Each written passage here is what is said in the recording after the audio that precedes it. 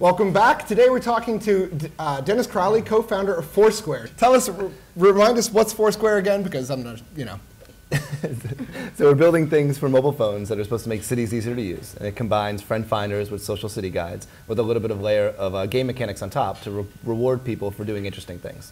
So you said something interesting the other day. The other day we wrote a story about how Facebook is coming out with their own little check-in feature, and you said that by the end of 2010 you expect check-ins to be a commodity. That's interesting. What did you mean by that? I think, well, I mean, everyone's kind of getting into the check-in game. And so even when we did it back in the day with Dodgeball, we saw a bunch of competitors, and that was before the day where everyone was kind of sharing data. And now that open APIs are the norm, I imagine that there'll be a lot of services that are offering check-in services or check-in functionality, and that they'll eventually go to some common place, and a lot of different applications will be able to push and pull from them.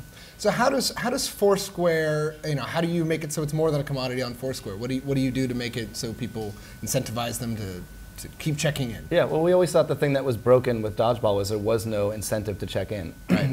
And the big thing that's different in Foursquare is we try to curate that experience so something different happens every time. Like you might get notified about a special that's nearby, you might earn some points, you might earn some badges. And I think the sweet spot is kind of curating that experience so that it is fun to check in every time and you want to keep doing it over and over again.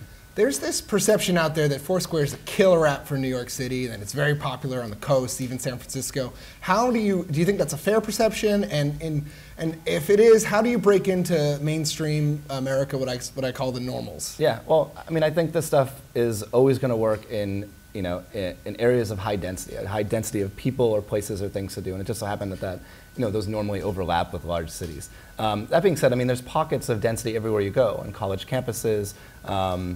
Like we used to say that it's not that it works so great in Boston, it works in certain pockets of Boston, or it doesn't work so great in New York, it works in certain pockets of New York. Sure. So the big challenge for us is, how do you extend that use case to folks that are outside of those larger areas? And so some of the stuff that we're doing with partnering with larger media companies or just trying to offer a greater breadth of functionality kind of addresses those issues. You sold your last startup, Dodgeball, to Google, and Google's going on a massive acquisition spree now. They say they're going to buy a company a month. Is Google good at acquiring companies or in integrating them? You left after a couple years.